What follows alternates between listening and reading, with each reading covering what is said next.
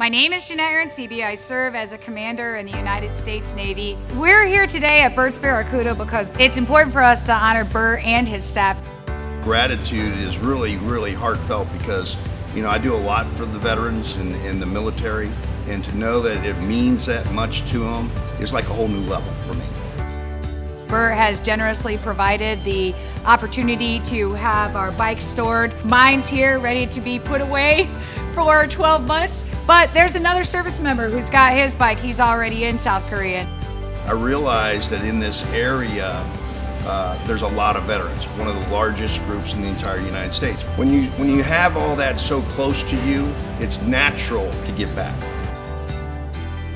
Hi, I'm Edward Pereira.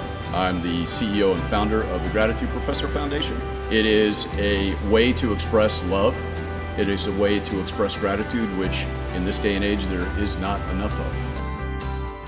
I wanted to express my sincere appreciation for what you do for our military service members and our veterans. I have an opportunity to, through the Gratitude Professor Foundation, to thank you sincerely and present you with this certificate to hang at Bert's Barracuda.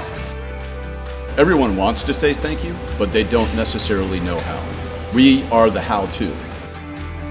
It allows us to give back to the veterans. They don't get enough, they're not appreciated enough. There's nobody can ever give their sacrifice the way they do. They need more, and I think this is just another way to do it.